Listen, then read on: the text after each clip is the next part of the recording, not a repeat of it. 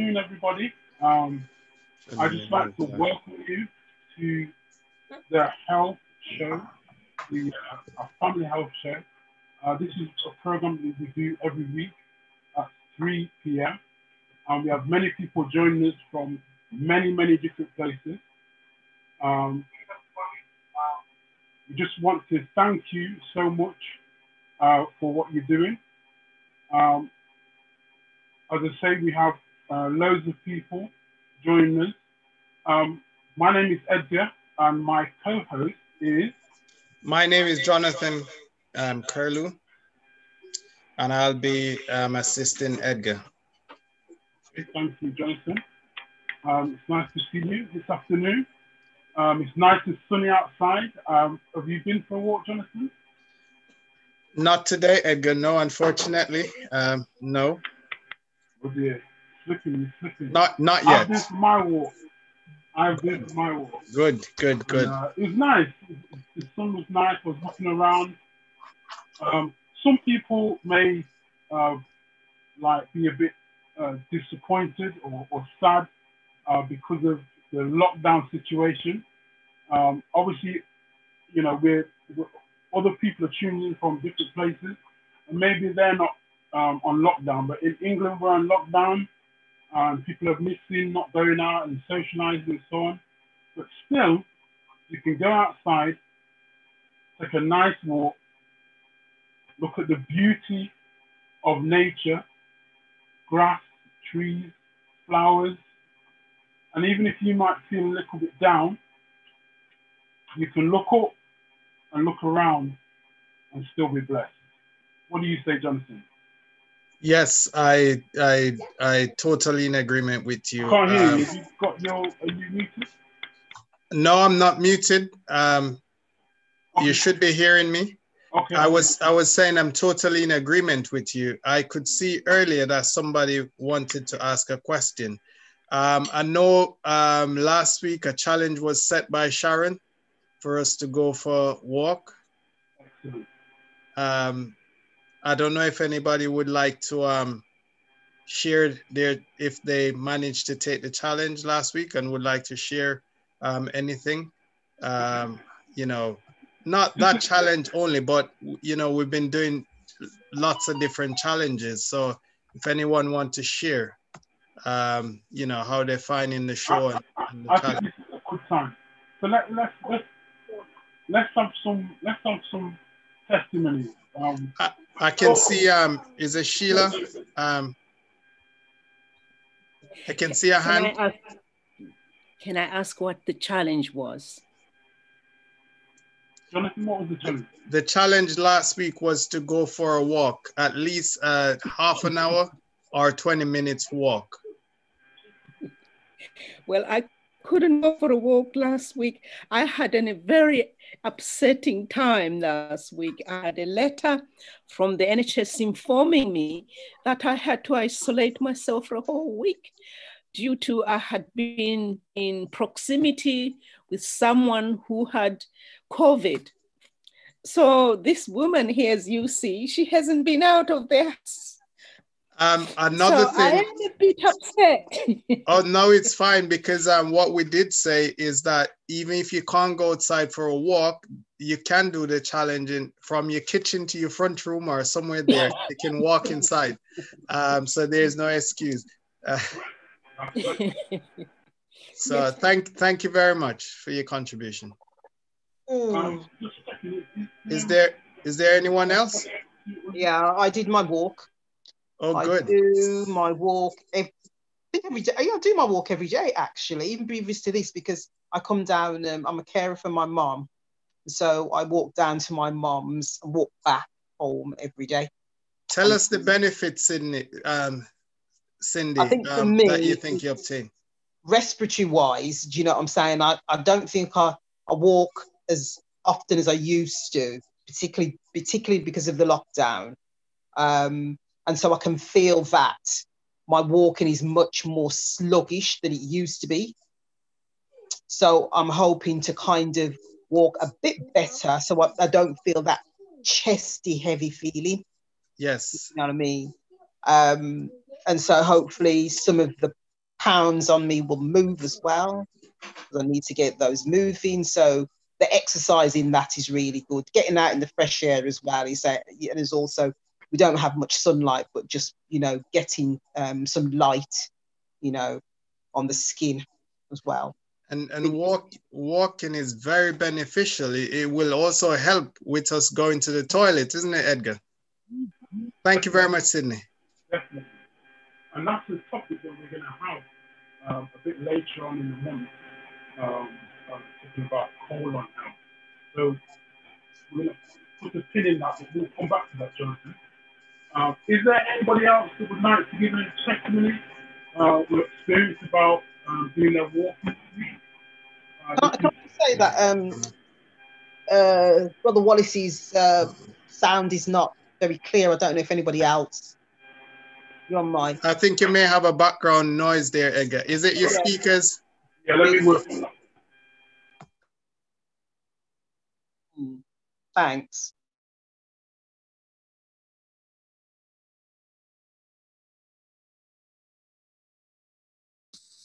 That should be better. Yes, much better. Much better. Oh, no worries, no worries. So is there anybody else that would like to give us a testimony of doing their walking, whether it be in the house or it be outside, or you can be creative. Somebody could have done some creative things to do their walking. So the floor is open. Who would like to be the next? Hello. Hello. Hi, it's Jennifer here. Hi, Jennifer. Hi, Jennifer. Hi, I'm in England, in Croydon. At the moment, I'm in hospital with COVID-19, Ooh. but I'm giving thanks. And I do get up and walk around in the ward, you know, stretch my foot and try and breathe. I'm hoping to be out by Monday, by God's grace. Okay. And I'm just wanted to know that exercising, it keep the whole body moving and hopefully get me home quicker than sitting here in the hospital. But I'm lacking oxygen. That's why I'm still here. Okay. I've been here for 2 weeks now. Thank you very much for sharing. And we hope you get better soon.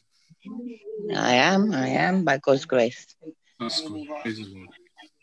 We thank you, Jennifer, for joining us, and we do wish you all the best from TTI. We hope that you'll get well. Just one little advice, if you can open the window. I know sometimes they will not allow you to open the window, but just try and get your fresh air, and we'll be praying for you. And get your water Thank you very much. I'm drinking so much water, it's unbelievable. As I'm drinking it, it's coming out of me. That's very good. But it is well. I'm good, I'm healthy, I'm getting better by God's grace, as I said. It's only because it's his strength, not my strength, why I'm still here. Okay. So yes. Thank you. Thank you very much. Thank you very much for sharing with us. Is there anybody else that would like to give us a testimony? Give us their experience?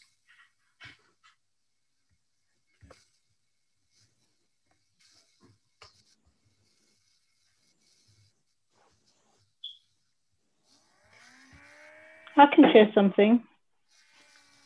Who's that? Go ahead, Sharon. What do you mean, who's that? I'm your wife. Go ahead, please. Okay. Yes. And I set the challenge, so I felt that I had to do something. But yeah, I actually enjoyed it. On the Sunday, I went for what was supposed to be a 20-minute walk, and it ended up being an hour and a half. That was good. But I didn't think, okay, I've done it all in one day. So no, I had to continue. I tried getting off the bus a bit earlier and incorporating my walk in that way.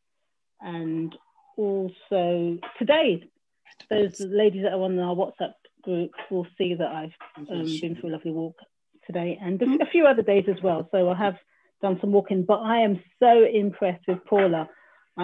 She's our star walker on the women's group. She has just been posting how many steps she's been doing. Some days 10,000, other days more than 10, some days a little under, but she's been going for it. So well done, Paula. And is she here today? I don't know.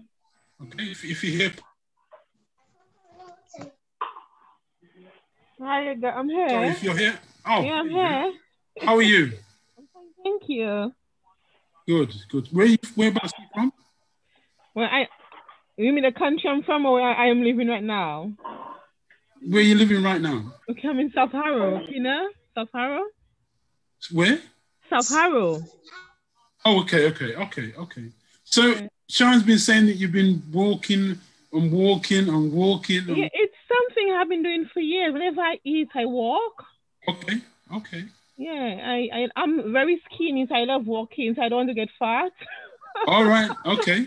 And it makes me sleep well. I sleep like a baby at night. So I love walking. Stop taking the bus. I love walking, you know, the fresh air. And I listen to the word. Like today, what I did at 12, I record the church service.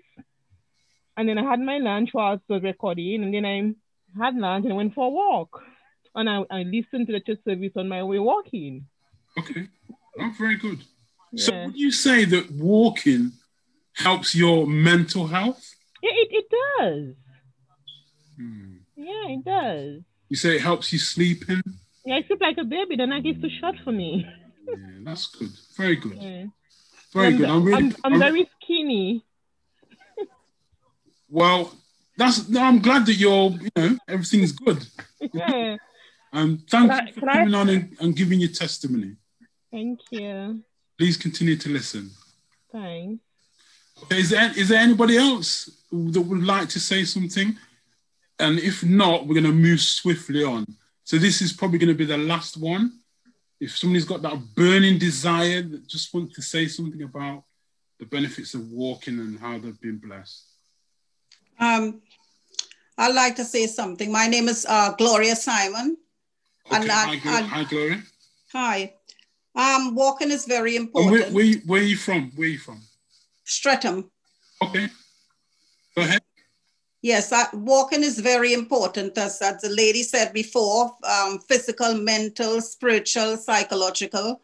And not only that, but when we think of the heartbeat, your heart pumps the blood around, but then there's no pump for your immune system, no pump at all. So then by walking, all that lymph milk to move around your body from the groin and on your thigh side of your neck and all over the body, your lymph nodes, that help them, that the toxins and all the bacteria and everything like that can be killed, because your lymph milk is going from your toe to your brain, and that's the only way they can move around, just by walking. Okay. So it's very, very important. And as the lady said, after eating, we need to really not sit down, because that helps your pancreas as well to produce enough insulin to break down your glucose and bring it back to normal level in 2 hours. So walking helps that as well. Okay. So you've been going out most days this week? Not like the weather was like this, but I do like at home and then just go to the garden. I've got allotments as well. Oh, you've got an allotment? Oh, you'd be a friend of Jonathan. He loves gardening. So that's good. That's right. Yes. All right. Thank you very much for your testimony. I think we're going to go to our disclaimer. Jonathan, would you like to read that for us? I'm going to just put it on the screen.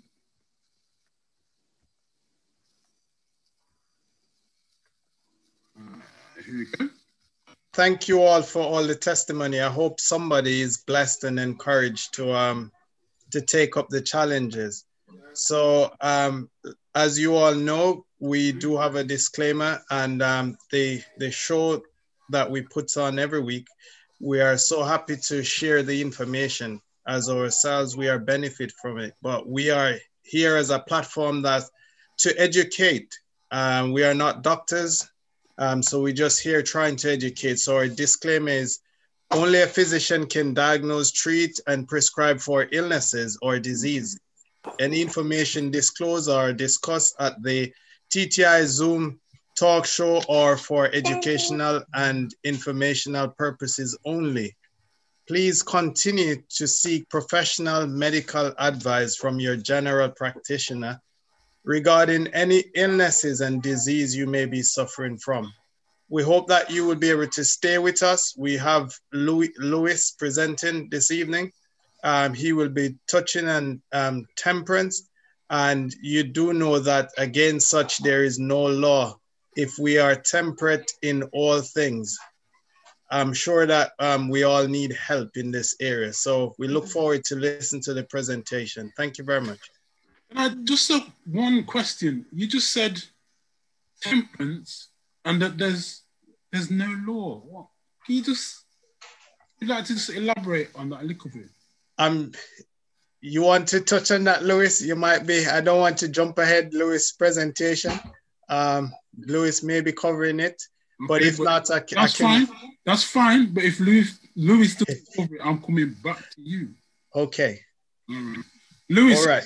Are you ready? Yes, I'm ready. Yes, I'm ready when everyone is ready. Yeah. Thank you very much, Louis. And we're going to leave you to continue with a wonderful presentation. Thank you. All right, let me just share my screen.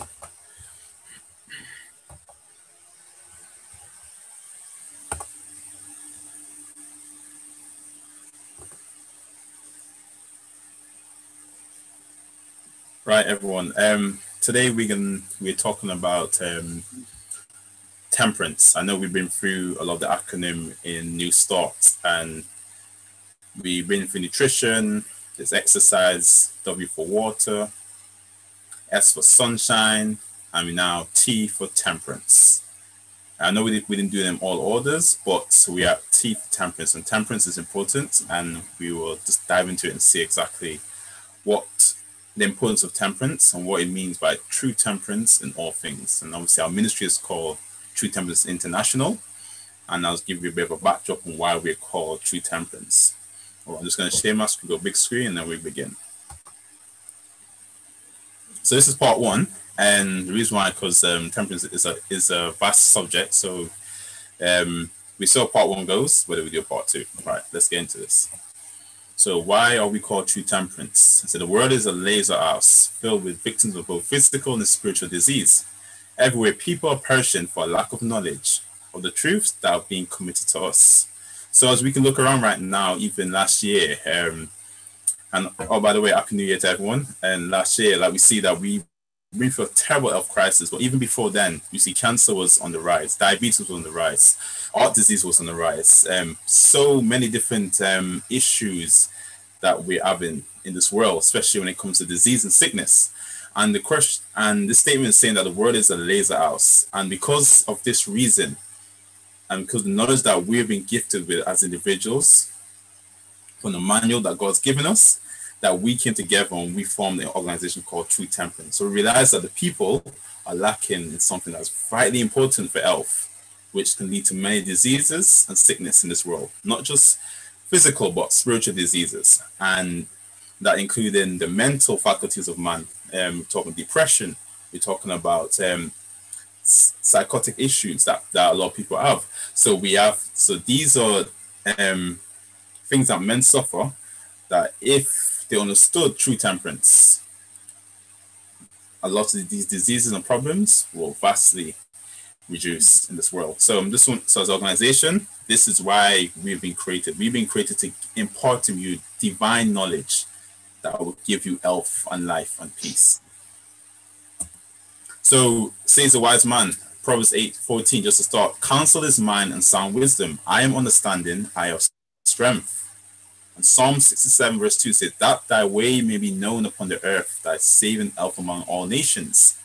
And in John 14 verse 6, the righteous man Jesus himself says, unto them, I am the way, the truth, and the life, and no man cometh unto the Father but by me.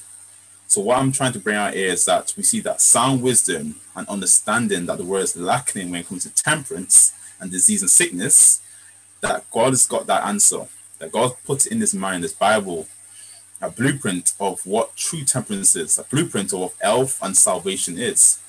But as you know, as man has moved away from the blueprint, move away from the ways of God. Indeed, Christ is the truth, he's the way, he's the life. Because man has moved away from his blessed creator, a lot of these disease and illnesses came into the world. So the wisdom that I'm going to give you today, I ask you to be patiently follow me. The wisdom I'll be imparting today is wisdom from above, wisdom from the manual itself, the Bible itself, right? So that's my basis. That's our true foundation.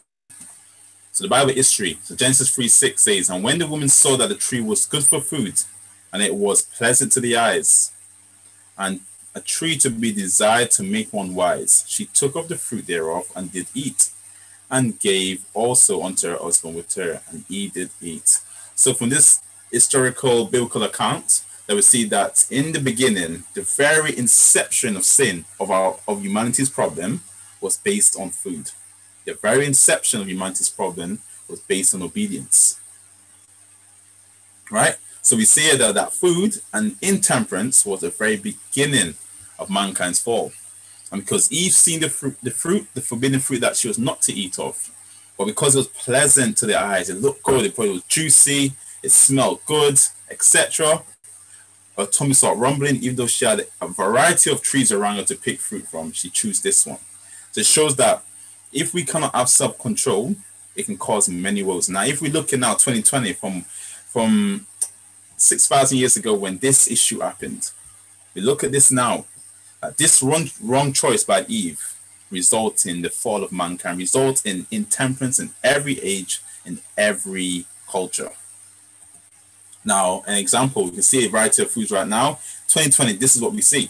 We see desserts, we see obviously fast food chains, we see exotic, totally health-destroying foods that we see on the left-hand side. We can see even our brothers and sisters, ourselves, we indulge in that fried chicken, those refined foods, we're looking at the processed foods, etc. We see intemperance is running rampant in the world. And as intemperance increases, so is disease, so is sickness, so is crime, so is social instability. And another study, this is from the world, it says children, this from the Guardian, sorry, it says children seeing up to 12 adverts for junk food an hour on TV. This study found. This study was done in 2017, I believe. So it's quite alarming because a lot of us, we have TVs, our children have TVs. So this ain't children, but what about the adults? We were once children ourselves. So we've been bombarded with fast food and just everything that will destroy our health, everything that will force intemperance upon it, everything that will make us desire it, just how Eve desired the fruit. Everything that may look good for food, but might not be good for food as we think it is. And so we see this on a social level, even on the social medias, we see the same issue. And in 2020, we have that same issue. We have a health crisis right now, and we're struggling to deal with it. So we see that the TV as since that fall of Eve, we can see that pattern of intemperance, a pattern of men trying to be wise in their own eyes, not taking the wisdom that God said, I am wisdom, I am counsel, I am understanding. And God promises that we have health among the nations if we follow his blueprint of health. So just want to show you that we see from the world point of view, from a biblical point of view, we have the same issues, that they speak of the same issue in temperance, right? So the question is, what is true temperance? What is true temperance? What is true temperance?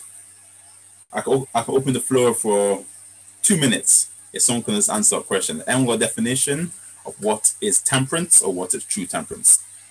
Feel free to unmute yourself just for 2 minutes quickly. Before I move on. Avoiding everything that is unhelpful and using that which is helpful judiciously. Okay. Nice. I like that. Sorry? So again, abstain from all things that are harmful and hazardous to your health, and doing that which is good in moderation. Amen. Okay, wonderful. So we're very clued up what intemperance is, right? Wonderful. So let's keep it moving. So just like what my brother and my sister said, abstaining from all that is harmful and using judiciously that which is good. And I put my note to the bottom and say perfect health requires absolute temperance. Perfect health requires absolute temperance. And when we talk about perfect health, I'm talking perfect health in mental health, physical health, social health, and spiritual health. So in order for us to have these 4 aspects under control in good health, then it's important that we understand that abstaining from all that is harmful and using judiciously that which is good. Easy to say, but it's hard to follow. Right, so in our life, generally, this is just a general picture. We are obviously focused on, we have financial, we have our careers, we have our finance, we have our mental, educational side of us. We have the physical and our health, which is what we're talking about today, mainly. But every single part is impacted on that. Our health impacts every part of the circle, right? This pie chart, for example, this is you, and these are, you have your family, you have your home life, you have your spiritual and ethical life that you take part in, whether it be Christianity, Muslim, yoga, etc., or just not, just a non-believer, etc. You have that side of you. You have your social side, always meet up with your friends, your family, etc. The culture you came from depends on which part of the world you're born in and what ethnicity you are. And so these things are impacted. Temperance, I'm telling you, will impact every single one of these things. So we need to understand the key of temperance. Like, it impacts all these things. And today, by God's grace, we will see exactly how it impacts these things. So the question is, where do we start? Where do we start? Where do we start when it comes to temperance? Where do we start? Right. So from Dr. Umar Farouk, I believe Abdul Allah, is they say hunger is the first element, the first witness. Hunger is the first element of self-discipline. If you can control what you eat and drink, you can control everything else. What a potent statement. Hunger is the first element of self-discipline, right, guys? If we can control what we eat and drink, by and by, we can control everything else in our life. So whether it be our social life, our financial life, whether it be our family life, whether it be every other part of our life, we'll be able to have much better control over these things if we control what we eat and drink. Second witness, right? From it says erroneous eating and drinking results in erroneous thinking and acting. Counsels on diet and food. There's a book called Counsels on Diet and Food. Lovely book. It says erroneous eating and drinking will result in erroneous thinking and acting. All right. So the first witness, you see doctors saying that if we can control what we eat and drink, we can control every part of our life. So by default, he's saying if we cannot control what we eat and drink, then can we really control every part of our life, including our thoughts and our actions? All these things will be affected by how we eat and drink. A third witness, this is from the manual, the Bible. It's taken from Isaiah 7 verse 15. Butter and honey shall he eat, that he may know to refuse the evil and choose the good. So the same principles we bring out from doctors in the world, from the Bible, and from other authors. I've realized that what we eat will have a drastic influence upon our choices in life. How we eat and drink have a drastic influence upon our choices in life, whether it be for good or whether it be for bad. As the Bible stated, whether there's a certain type of diet will lead you to think evil, or choose good, right? So that's something for you to think about. We have the third witness, right? So choices, once again, guys, choices. Like, how do we choose? Like, we can see I have nice cakes, cookies, and see some donuts down there. We have a nice apple, orange, and some bananas. Choices. This is what we've been given at the beginning, free choice. Eve chose, she chose the donuts by default. What will we choose? We will make the same mistake, but we follow the same pattern that our first mother Eve chose. So the question is, are we choosing, when we see our food, do we think, okay, how will this make me think today? How will this food make me feel today? How is this going to influence me to be a better person? How is it going to influence my choice, my choice to even buy a home, to buy a car, to go into a relationship? What you eat impacts every part of these things. So choices, once again. I bid you make the temperate choice. So this is from Harvard Health study. It says, think about it. Your brain is always on, right? So your brain never switches off. It's always on. It takes care of your thoughts, your movements, your breathing, your heartbeat, your senses. It works all 24/7. Even while you're asleep, this means your brain requires constant supply of fuel, right? So we all agree that. Our brain controls many aspects of the body, especially the thoughts, right? And the judgment seats that's found in the frontal lobe, right, guys? That fuel or blood, so I put in the word blood there. So blood, so the fuel for obviously for the brain is the blood, which carry the glucose, etc., and everything else that the blood takes in. So the fuel or the blood from the foods you eat and what's in that fuel will makes all the difference. So whatever you eat turns into blood, right? That blood, whatever was in that food that you eat was in that blood, right? And that blood will make the difference to how the brain will operate. So put simply, as it says, what you eat directly affects the structure and the function of your brain, ultimately your mood, right? So we know what we eat can have a very vast aspect of our mood. Many times you hear people say, I'm comfort eating, right? A lot of people comfort eating, for example. Why do they? Because how they feel makes them want to eat. Don't feel good today. I just want to eat some donuts, some chicken, some fried rice or something. Yeah, just want to make myself feel good. So I want to eat some food, right? And even when the movies, you see that women, that example, that they fall in, like, so her and a boyfriend or husband and wife fall out in a big argument. You see the woman's eating some ice cream, sitting on a couch or something. Like, you see these things in movies. You see these things all about. Oh, you see the guy go to the pub and start drinking beers with his friends and stuff like that. We see all these things inside movies, inside the television, that it shows that there's a connection between how we feel and how we eat, or rather, what we eat influence how we feel and how we behave. So it carries on. Listen, like an expensive car, your brain functions best when it gets only premium fuel. So that's top quality fuel. Your brain will function best, guys. This is science I'm giving you here, right?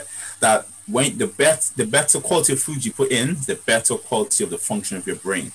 That means that more healthy your thoughts will be as well. Eating high quality foods that contain lots of vitamins, minerals, antioxidants nourishes the brain and protects it from oxidative stress. The waste, the free radicals, produced when the body uses oxygen, which can damage the cells, right? So what we eat will help protect our brain from free radicals, etc. What we eat, right? But unfortunately, just like an expensive car, your brain can be damaged if you ingest anything other than top quality or premium fuel. If substances from low premium fuel, such as what you get from the processed or refined foods, right? So processed and refined foods are classed as low fuel, low grade, right? Get to the brain, it has little ability to get rid of them. Diets high in refined sugars, for example, are harmful to the brain. In addition to worsening your body's regulation of insulin, they also promote inflammation and oxidative stress. So this is the physical damage that low premium fuel or bad quality blood will have upon the body, right? But remember, the life of the flesh is in the blood. So the organs only receive what the blood carries to it. So if there's a lot of, example, bad chemicals in that blood, that will go to whatever organ that blood is carrying it to. So those chemicals will have an impact upon the organ, whether it be the kidneys or the liver, etc. It will have an impact upon that organ. So it's important now that you must see yourself as a high quality car, right? So multitude studies are found. So multiple studies are found a correlation between diets high in refined sugars and impaired brain function. Now, that is very important. And even a worsening of symptoms of moods disorders such as depression. So now, guys, what you eat has a connection to how you feel, how you think, how you act, how you behave, and what choices you make in life. Some of us might be stubborn, ignorant people only because of how we eat, because of the choices we make of food. Some of us are depressed largely because of what we eat. And because the brain can't function the way it's functioning, our thinking is impaired. Now, a simple situation or a crisis comes into our life, our depression gets worse. Our mental state gets worse because of the quality we put inside of ourselves. Not all, but some. But there's a correlation between what we eat, guys, and how our brain functions. Right. So this is just a train of thought. Say what we eat and drink turns into blood, just like what the article says, right? That blood goes throughout the body, including the brain. So that blood goes around, eat and drink, turns into blood. The blood goes around the body, right? Then it goes to the brain as well, right? The quality of that blood in the brain will have a positive or negative effect upon the brain, where our thoughts, our moods, our actions is formed. So you can see the system of what's happening. What we eat turns to blood. What we then that blood goes into the different body organs, as such as the brain. And the quality of that blood, now whatever that blood carries to the brain will have an effect, whether it be for evil or for good. And now that will influence our thoughts, our actions, which will ultimately determine our moral character. So what we eat will have an impact on our morality. So the downward spiral of intemperance. Being intemperate is a violation of the health laws. That meant to say, right? Violating the health laws, which is New Start, which we've been promoting for the very beginning. So we're talking about nutrition, exercise, water, sunshine, temperance we speak about right now, fresh air, rest, and trust in God, right? These laws are there to keep you healthy and happy and holy, right? This is why these laws are beginning. This is why God put these laws in the very inception of time, right? So temperance is in the middle of these laws, right? The temperance almost sits in the middle. So temperance will go towards all, right? It stretches towards all. It expects you to exercise all. And that's how you know you have true temperance. You exercise all these laws together as a whole, you have true temperance. But when we violate different parts of the law, this is where intemperate comes in. So even if we eating well, but then we don't sleep at all, we're practicing intemperance. That's what the Bible says, that in that guilt of breaking one of the law, it's guilt of breaking all. That's taken in James, right? So the reason why, when you break one, it has a knock-on effect on every other part of the laws that's in our being. So it's important that we understand that being intemperate is violation of the health laws. So violation of the health laws, New Stars we call it, leads to mental, physical, spiritual, and social problems. That leads to all the problems we have in society, from murder, rape, lying, stealing, adultery, suicide, depression, fraud, gambling, sickness, etc. Right? Because remember, whatever we eat influences our thoughts, our ideas, our actions, our feelings, and ultimately our character. Right? So now, ultimately, this is a violation of God's 10 Commandments. So oftentimes, we can clear up the mind by what we eat. We can clear up the thought pattern. We can clear the thought pattern, then you can have a more clear conception of life. What is the important things in life? How to deal with problems in life. And not to lash out at every problems we have in life, or not to get depressed over every tough situation. If our minds are beclouded, we cannot think straight. We cannot make the right choices in life. We make intemperate choices that lead to more intemperate choices that can lead to any one of these issues that's been highlighted. So it's important, guys, ladies and gentlemen, old and young, that we understand that being intemperate will cause a vast problem, not just physical problems, but it causes moral problems in society as well. Right, so Bible and science testifies, right? Bible science, this is, right? So eating too frequently and too much. Those who eat and work intemperately and irrationally talk and act irrationally. This is taken from a book called Christian Temperance and Bible Hygiene. This is based on the Bible, right? Eating too frequently or too much, right? Those who eat and work intemperately and irrationally talk and act irrationally. It is not necessary to drink alcoholic liquors in order to be intemperate. So you don't have to be a drunkard to be intemperate. The sin of temperate eating too frequently, too much, and of rich and unwholesome food, destroys the healthy action of the digestive organs, which then affects the brain and perverts the judgment, like we highlighted before. And science have proven this as well, preventing rational, calm, healthy thinking and acting. Now, this is powerful. This is Bible science. Let's go to something else now. Science and the Bible testifies, right? Science and the Bible also testifies is that grains, fruits, nuts, vegetables, right? These things, science has proven this, and also the Bible promotes this, that these things are what a lot of people that make diet changes for health and to fight against sickness, and many people who suffer with cancer and many of these lifestyle diseases, that they can't think as they used to think. They're always in. There's always this cloud about them because their physical health is impaired. Their mental health also becomes impaired, and oftentimes they lose faith in things they used to believe. And this is all impacts from how they eat and drink.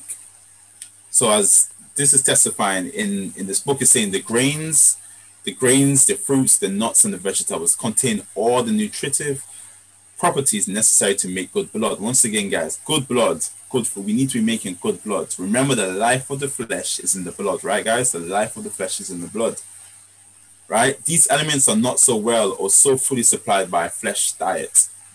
At the use of flesh being essential to health and strength, animal food would have been included in the diet appointed man in the beginning. So this is from the very beginning. And science have proven that if the less flesh we eat, the less unwholesome stuff we eat, our health will be much more clearer, our mind will be much more healthier, and ultimately our quality of life will be better. This is obviously a second witness from the Bible and from the books as well. So the manual, which is the Bible says now, Exodus 15 verse 26, and said, if thou wilt diligently hearken or hear to the voice of the Lord. Remember at the very beginning, I brought out that the Lord said, I have wisdom, I have understanding. So if we go back to the manual, so what God is saying, that I have designed the body, I know best how to take care of the body. Science has its place, but for me personally, I must go to the manual. I must see exactly, can science testify that what God is saying is true? Or does it go against what God is saying? And these things will determine my choices in what I eat and drink and how I live my life. I want knowledge that comes from above. Because men are too often make mistakes, especially when it comes to our health and well-being. So I read on, it says anyway. And he said, if thou will diligently hear to the voice of the Lord thy God, and will do that which is right in his sight, and will give ear to his commandments. Now this is important. Remember, I linked New Start with the commandments of God, right? This is key. And keep all the statutes. I will put none of these diseases upon thee, which I brought upon the Egyptians, for I am the Lord that healeth thee. The Lord is saying that oftentimes disease and sickness will come through a violation of his commandments. God has put commandments in our nature. In the laws of nature, God has placed the issue of New Start. He told us what the importance of nutrition. He told us the importance of exercise. He's told us the importance of water. He's told us the importance of sunshine. He's told us the importance of temperance in all things. He's told us the importance of fresh air, of resting, and also, more importantly, he chose the importance of trusting in him, because he's the one that he left you. So the question is now, God said, so you violating these commandments, or even you say, I don't violate God's commandments, I'm a good person. But then I will say, do you violate the health laws? Thereby you violate the commandments of God. But these were commanded in our being. These were put in our very vessels as we were born. So it's important that if we hearken unto these commandments, we should then go study them out. Now, how can these things, how is this impacting my life, my well-being? As we can see, there's a correlation between what we eat and our health and our thoughts and our ideas of life. So the 10 I bring out 10 principles of eating, guys, right? These 10 principles are important. In order for you to be temperate in your eating, these 10 principles must be considered. Yeah? So let about 5 to 6 hours elapse between each meal. That's number one. So eat your breakfast at 7 or 8, whatever it is. Then you must let at least 5 to 6 hours elapse before you eat, before anything goes into your mouth again. Well, of course you can drink, but not. And that's about talking about food, solid food. Let 5 to 6 hours of solid food elapse before you can eat again in the second meal. So Number 2, you eat between 2 to 3 meals a day. Maximum 3 meals. 2 meals, if you can, 3 meals. If 2 meals is too bad, right? So let 2 to 3 meals elapse. Sorry, be eaten during the day. 3, never eat and drink at the same time. We've got this bad habit of taking a bite, then drinking some food, some juice to wash it down. Let's not wash down our food, guys. But it just hinders digestion. It interrupts the whole issue of digestion. So instead of you now digesting your food within 4 hours, your food will take about 10 hours to digest because you've interrupted the process, which can cause decay in the stomach, which then leads to bad blood, which will lead to intemperance in your thinking, which will lead to bad actions and thoughts and feelings, which can lead to a bad moral character, which will end up, you can be that guy that will commit adultery because of how you eating and drinking. You can be that guy that will lie and that will steal. You can be that woman that will be jealous and covetous of her sisters because of you violating those 2 simple rules at the very beginning. So never eat and drink at the same time. Number 4, drink about 30 minutes before each meal if you can, right? I know this, from 30 minutes if you can, eat 30 minutes before. So give chance for your body to observe whatever you drank before you then put food into your stomach, right? Number 5, do not snack anything between meals, right? So don't even put, not even a peanut into your mouth between those 5 hours of when you eat your breakfast, eat your dinner, etc., right? So between each meal must be 5 hours, and do not snack anything. Because I know the UK especially, I know we are a nation of grazers. We love grazing. It's literally just snacking along like cows, just grazing, like we're sheep on a farm. So we need to get out that habit. It's a bad habit and it's very health destroying. Because that hinders digestion. Remember, we're trying to have premium fuel, guys. Premium fuel for this exotic car, which is our bodies, right? So we want to make the best choices in life. In order for us to do that, we must have the best quality of blood. And if you violate any of these rules, it compromises the quality of blood that we can have, especially for our brain. Do not eat fruit and green vegetables at the same time, because these 2 food groups, they digest at different rates. Fruits will digest much faster than the green vegetables. Eat them at the same time. What happens is that you can cause the green vegetables to start to decay and rot in the stomach. So the best you just eat them separately, right? Because fruit digests much quicker than vegetables do, green leafy vegetables. Do not eat late or just before bed. Once again, because the stomach needs to rest. Eat about 3 to 4 hours before bedtime if you can. So, go to bed at 10 o'clock. Don't eat anything after 6 o'clock, for example, right? So it's important that that we don't eat too late or eat just before going to bed. I know it's a temptation. I know, but even with myself, it's annoying because like when you end up staying up late, what can happen is you start to feel hungry again. So best drink some water, close the eyes, and try to sleep if you can. That's the best option. Or drink some type of herbal tea or something like that.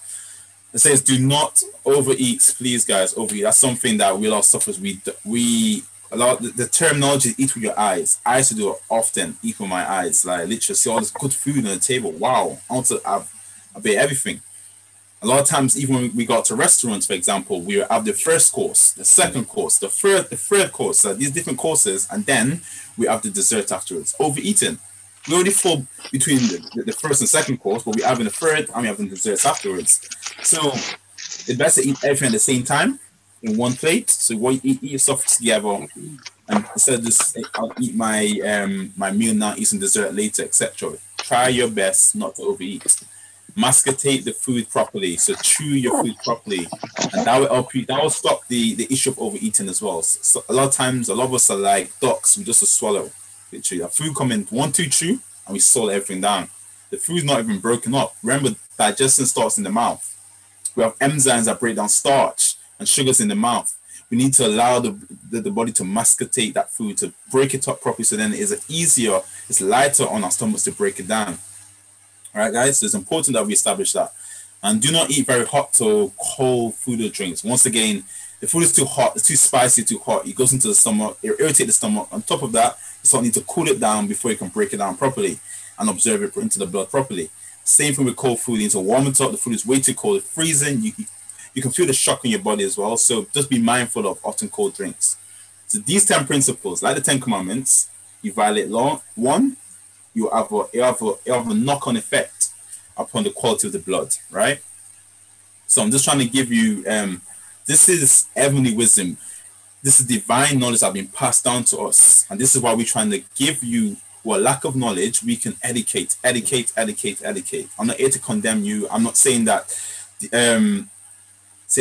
that you'll be in bad health if you violate all these rules. What I'm saying is that however you eat now, you can always improve upon it.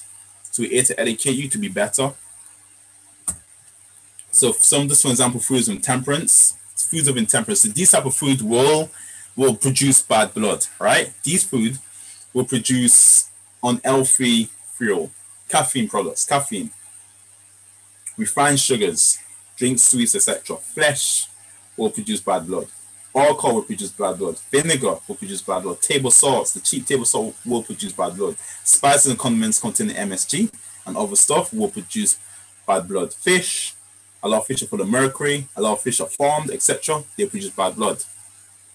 White flour products, etc. Like example like white rice, white bread, etc. That'll produce bad blood. Cheese and milk, to most degree, will produce bad blood. Especially the cheese will produce bad blood. Baking soda contain products, so that's including the cakes. Baking soda will have I'm just going to emphasize to be baking soda. The reason why I can know people say, wow, baking soda isn't meant to be good for you.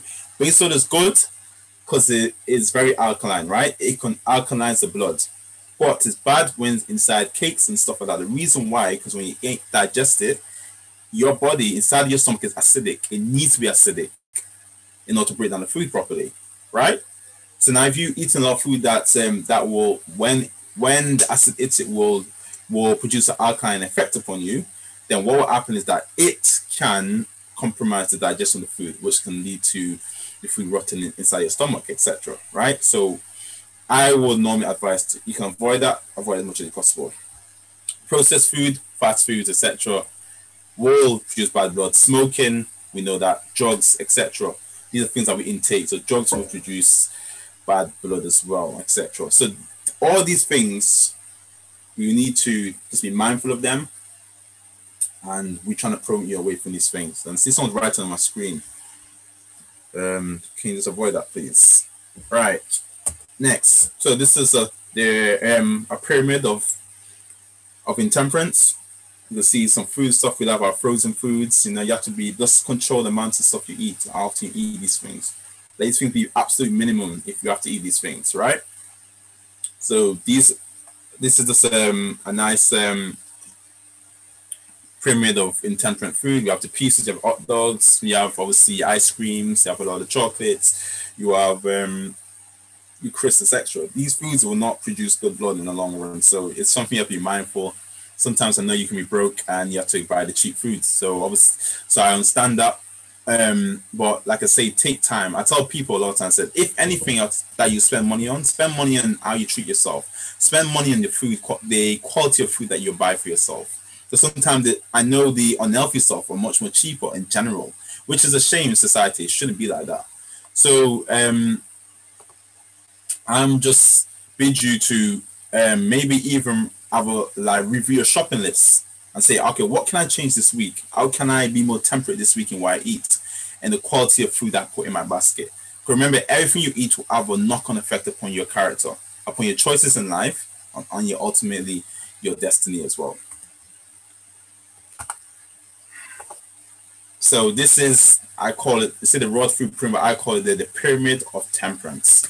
So you have your leafy greens, eat generously. Fruits and vegetables are foundational foods. They are, right? They are food. They have all, remember what we read, fruits, nuts, and grains, or what been given in the very beginning of time. Adam and Eve were given fruits, nuts, and grains. Think about that, guys, yeah? So these have all your minerals, your vitamins, all the good fatty acids, your proteins, your carbohydrates, everything that you need to build good blood, right? Remember, the whole point of food is to build good blood. And remember, the life of the flesh is the blood. So the life of that organ is that blood that goes into it. So we need food that will build these blood. These foods will build good blood. Sprouts and legumes, eat moderately, right? there we get a lot of your amino acids from, etc. You have your seeds, your hemp seeds, nuts, etc. Eat sparingly as well, right? Eat those fruits. Eat your microgreens, your wheatgrass, your seaweed. These will give you a lot of nutrients that the body needs to produce good food. And then you have your medicine herbs. You eat them sparingly because they only use for cleansing, to promote, to strengthen the body at times of weakness. So God has given us everything in nature that we shall prosper and be in health, so our souls may prosper, brethren. Let us understand that all this leads to the judgment seat, the frontal lobe, which is your judgment seat. Everything we put in our bodies will have a knock-on effect upon our moral character. And what we eat will ultimately have an effect upon how we view eternal things as well, right? So, a journey of 1,000 miles begins with one step. So let's not be overwhelmed with the information I've given you. But a journey of 1,000 miles, guys, start with one step, right? So it's a step. Just take a step at a time. It's not to rush into or to say, "Oh, my day's without start." Just start simple. Like this little kid, he's struggling, but he's taking that first step to climbing that stairs, and you can take the first step to health, to well-being, to mental, spiritual, physical, and social well-being. So I bid you take the first step in temperance in all things. Right. Yeah, so before we move on, I will stop there for questions and answers. Before I set the challenge.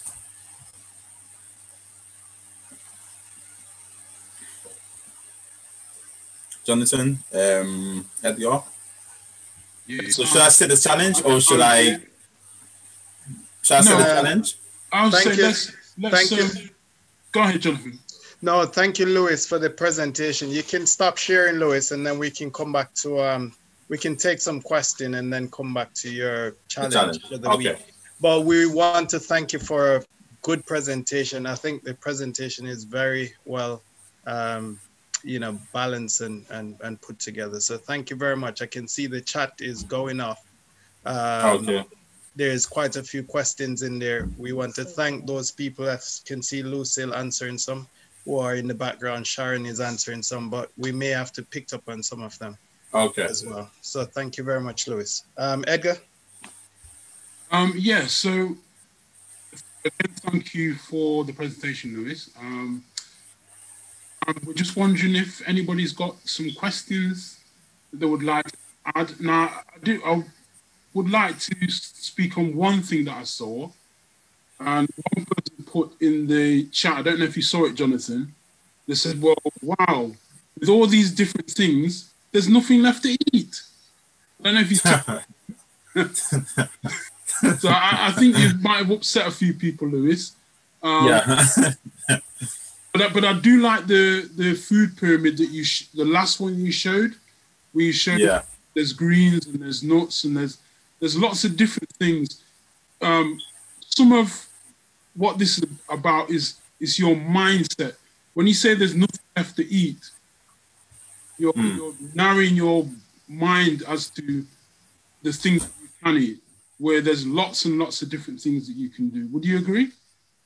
Yeah, I agree. Yeah, because oftentimes, because a lot of people say, like, when you're transitioning, like, what do I eat? Like I say, you start with one thing. You start. It's a process. It's not you become this perfect alternative eater, or you have the perfect understanding of what to eat healthy food. So it's just about starting with one thing and making that steady changes, and you see your health improve. Even your mindset will improve. And that's something I personally can testify, that my mindset, like physically and my mental health, improved dramatically when I made my changes. Lewis, someone is just asking if you would be able to just show that pyramid again. I think someone may want to take a picture or something. Okay, 1 minute. Let me share. So while Lewis is sharing, has anybody got a question about the presentation that they would like to put to Lewis? This is an opportunity now that you can come in and ask your question, and Lewis I have a question. Dion has a question. And what's your name? Dion. Hi, where are you from, Dion? Tottenham. Okay, hi, Dion. Go ahead. Hi. Yeah, I did put in the chat, but I don't know if anybody was able to respond. when we talk about temperance, does that mean that we eat nothing else except what is on the temperance food pyramid? Because on the intemperance food pyramid, there are different stuff on there. So is temperance saying that never touch anything on the intemperance pyramid, but only eat from the temperance pyramid? Is that what temperance is saying? Or is there some balance, or it's just a complete no-no? Okay, good question.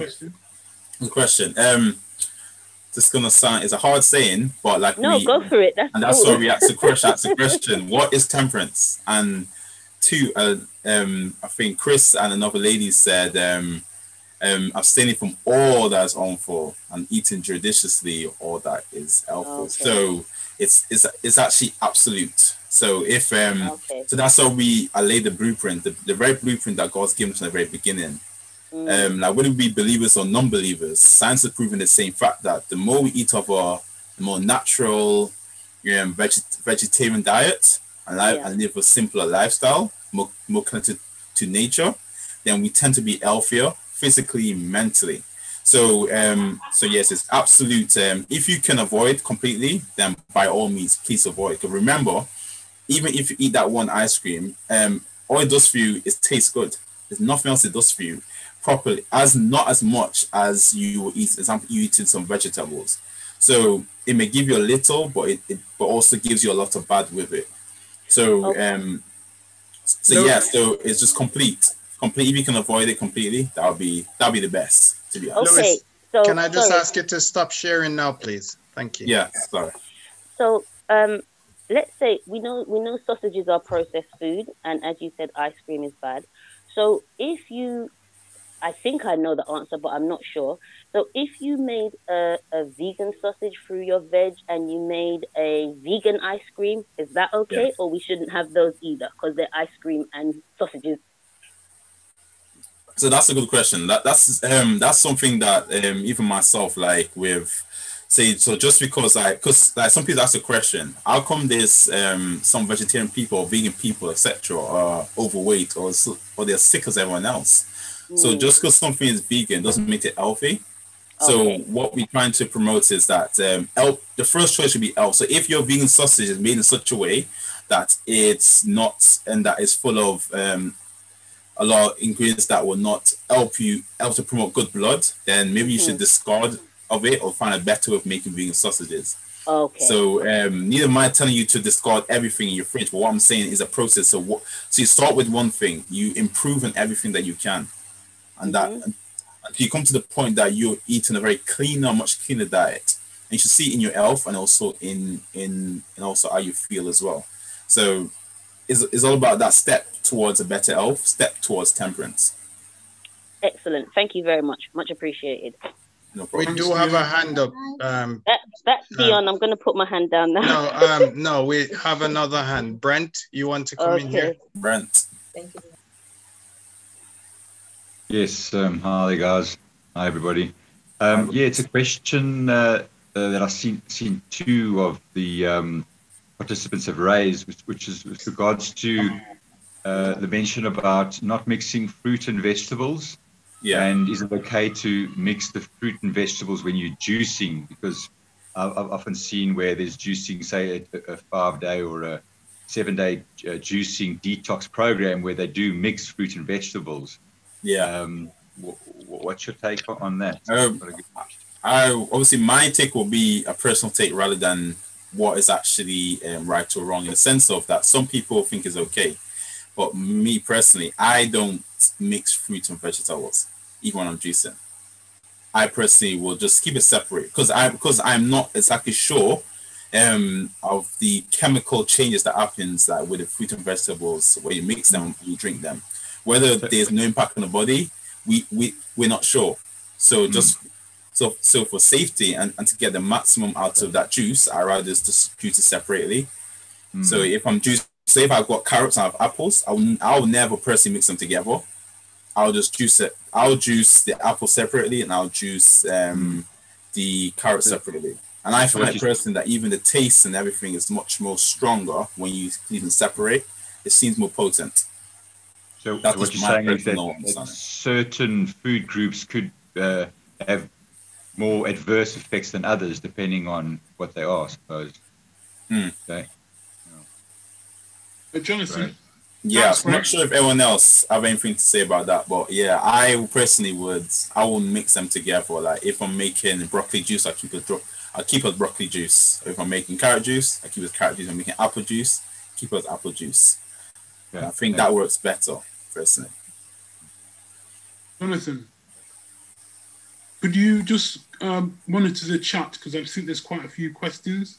You can see something that could be addressed, and I'll still cover the floor. So if there's anybody else that has a question, I see one, Audrey. Yes, sure. Yeah, do you want to go ahead? And where are you from? Yeah, I'm from London. Mine is not a question, but it's a comment. I look at the world through temperance. And for me, the most important thing there is true. And at the beginning of his presentation, he told us that he put on a verse, which I believe it came from Exodus, where God said, if you follow my rules, I will not put these diseases upon you that I put on the Egyptians. And it's okay when you are young to lax rules here and there. As you get older, you reap the results of laxing the rules that you learn, i.e. in this platform where we are at. Wonderful rules that we're getting.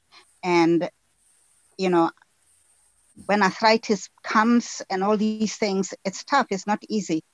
And you have to stop working just because of the pains. And so really, I believe true temperance means true temperance and nothing else. That's my opinion, but I may be wrong. It's up to people to take whatever they want to take. Kindly remove my raised hands. I don't know how to do it. Okay. Thank you.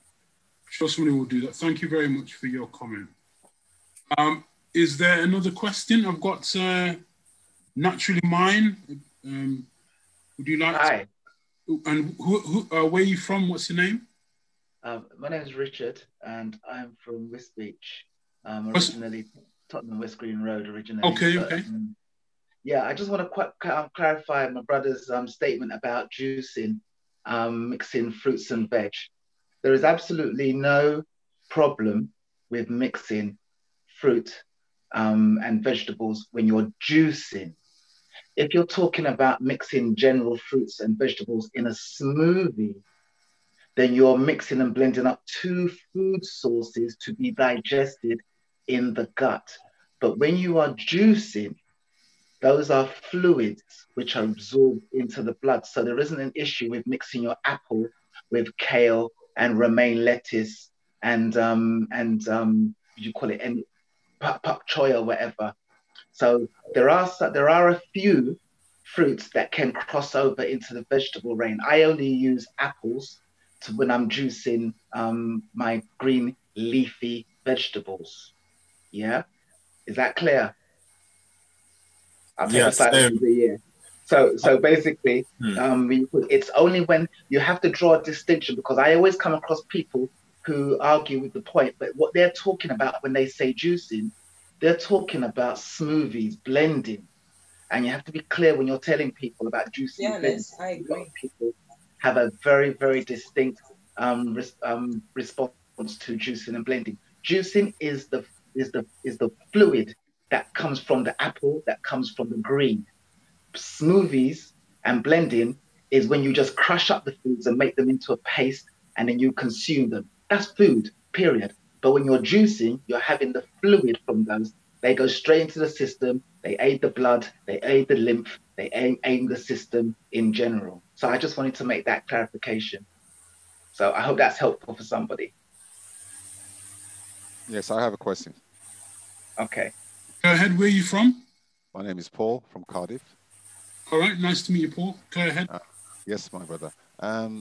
I just went, this is my first time. So I went to your website and I saw the residential programs. So I was just thinking, given that this lockdown is going to continue for quite some time without any clear, are you looking at developing a strategy where the residential programs be actually online programs, and given the constraint and the challenges. Thank you. All right, thank you very much. Edgar, I think Lucille is online, and perhaps you may want to, yeah, fine. Lucille, get would you like Lucille to answer the to question? speak to that. Lucille? Oh, hi, everybody. I didn't realize the gentleman was referring to our residential programs. Now, when we had the first lockdown from the 23rd of March, we were completely locked down. We didn't do any residential programs at all. However, when some of the restrictions were lifted in July, we were able to put on residential programs because we were following the government guidelines, and in that we're dealing with lifestyle health conditions. So we were able to run the programs. So at the moment, we've got this national lockdown, and again, everything has shut down. We have got programs planned. They're planned from March. So our first program for this year, 2021, is from the 7th to the 17th of March. And we're hoping by that time that again, the government will relax the restrictions so that we can continue to support those people with long-term health conditions and lifestyle conditions. So I hope that answers the gentleman's question. Could I just elaborate there, Lucy? Thank you very much. I think I just want to push the point. It's clear. I mean, I've been living in Nigeria for the last 28 years. I only came back to the UK because of this COVID-19, and Nigeria didn't really have a strong strategy. And one of the things I quickly learned is that the British government neither has a firm strategy, even track and trace, and even understanding how behavioral change works when it comes to dealing with pandemic or plandemic, whatever your take is. My point is, I'm trying to impress upon you that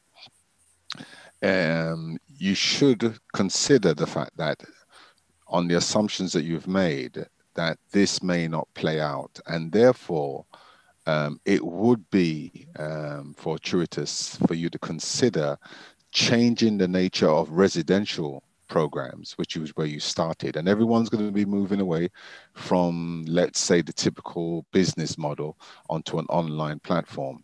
And you can still, I guess, realize your revenue stream as a result of going on to an alternative platform.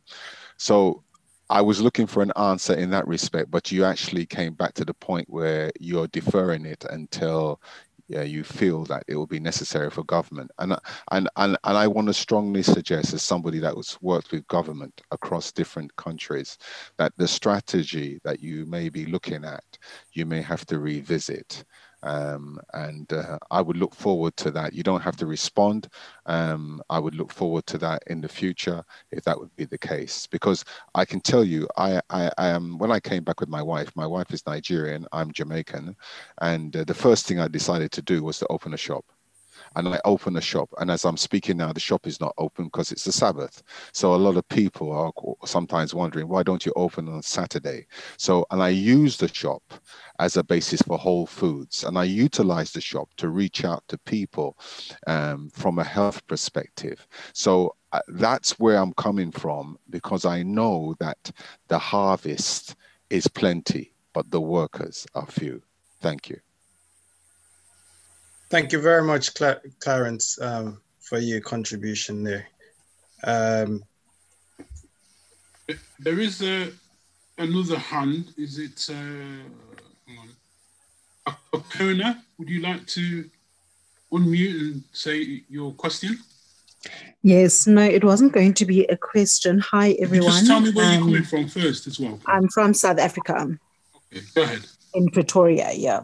All right, thank you. So I just wanted to point out, someone mentioned that they don't juice fruits and vegetables. Maybe it might be a good idea to have a program where we actually talk in depth about food combining. Because I've also mentioned in the chat that we must remember that in food combining, there is excellent, fair, and poor. So there are some fruits and vegetables that can be combined. and some that are very poor to be combined. So instead of just throwing out the baby with the bath water, maybe it would be a good idea to have a program where we talk about food combining, what are the benefits of it, so that people don't just stop combining things and they don't know why they're not combining them. Some they are combining and all of that thing. Yeah. Okay, thank you for that suggestion. I've got another hand, which is Joyce. Would you like to say where you're from and unmute, Joyce? Oh, hello. I'm Joyce from UK, London. Okay. Hi, Joyce. Hiya. It's about the same subject about juicing fruits and veg. I juice greens for the last year, and because things like kale and broccoli and maybe Brussels sprout, all those ones can be very bitter to take in, I usually put in like green apples or kiwi, and that's it. I mean, I don't put anything more than that in there just to make the taste a little bit pleasant. And so when the gentleman said that you can't mix fruit and veg, I panicked a bit. I'm thinking, gosh, how am I going to be able to drink this? Because it's very difficult to drink things like kale, as you all know, is very, very bitter. So I'm glad someone quickly came on there and said, put clarifications there that once you're juicing, it's different from when you're doing smoothies. So yeah, that's all I wanted to say. Thank you, guys. Yeah, Joyce. Just to like, remember what I said? I said me. This is my personal choice. Remember, I didn't say this is law. This is principle. So I know some people say you can juice them together. There's no issue. Like I said, I personally have not seen that. I haven't seen the science behind that. I've not seen that personally, and so I don't do that. Right. But neither am I saying it's for you to go and do what I do. I do what works for me. Like say, I don't personally, because I'm not sure about it as yet. I don't say juice like kale and apple, for example. So obviously, and at the same time, also juicing those green vegetables juices. I guess you're juicing for health and for strength, etc. So Yeah. it's about we do need to have probably a more discussion on food combinations and how how that impacts juicing. Like I say, because what I'm saying is not law, and it might not say right in its entirety. Its entirety. So let's say, yeah, we all do our research, and it's something to keep further researching. And like I said, this is just my personal opinion, so I don't want to take it for gospel.